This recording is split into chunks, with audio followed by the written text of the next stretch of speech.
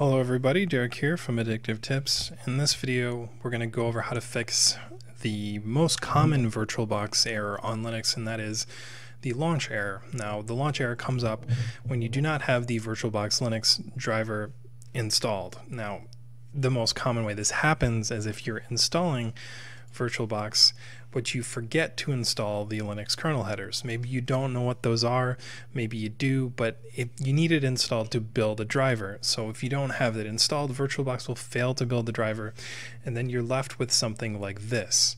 When you try to launch your VM, it's going to tell you that the kernel module is not installed and it's not working. So to fix that, you need to install the driver. So let's open up the article here, and I go over how to install the kernel headers on pretty much every relevant distribution, and then I show you how you can install the driver. So for Ubuntu, I'm going to do this here. Now, sometimes you may have the DKMS driver installed, but the package driver, but you don't have the header, so maybe the package is already there. You can run the reinstall command. If you have never installed it, you can just remove that there. But reinstall is a good way to go.